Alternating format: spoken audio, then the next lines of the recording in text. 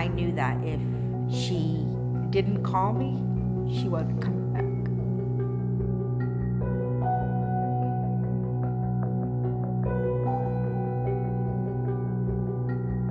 It was 4th of July weekend. My pager went off, called the station. At a location off 140, they had found a body. Saturday, July 30th. The remains of a body were found in a wooded area off Route 195 in Dartmouth. A state highway crew was picking up trash along the ramping system, and they came upon the skeletal remains of a woman's body. It was the kind of thing that you said, wow, how many victims are there? We were convinced that we were involved with a serial killing investigation, yes. Ron Pina was an up-and-coming politician. He was very media savvy. It was sort of out there in the public. Mr. Pina, why don't you just do your job and get off the TV? The DA says police are now looking at a number of possible suspects. As recently as an hour ago, a new complaint is issued against Neil Anderson for assault with intent to commit rape. He got the knife.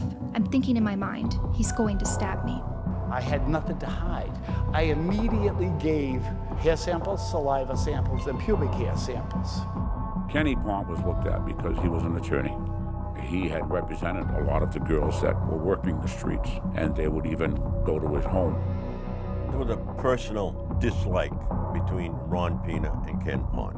I wish to state that I demand that your harassment of me be stopped immediately. I think he was a viable suspect, oh yes, absolutely. Tony DeGrazia became a suspect because of what he was known to do with the girls on the street. He ended up picking me up, and that interlude ended with a rape. I thought that Tony DeGrazia was the serial killer. I believe it to this day. I think he was the man. James Baker was a truck driver. I had had a prostitute staying over at my apartment. She had said that he would pick them up and then he'd want them to perform and then he'd beat them up, and she thought he was the killer. None of us had ever worked a serial killer. It goes through my mind. I try to think of certain things we may have overlooked or missed.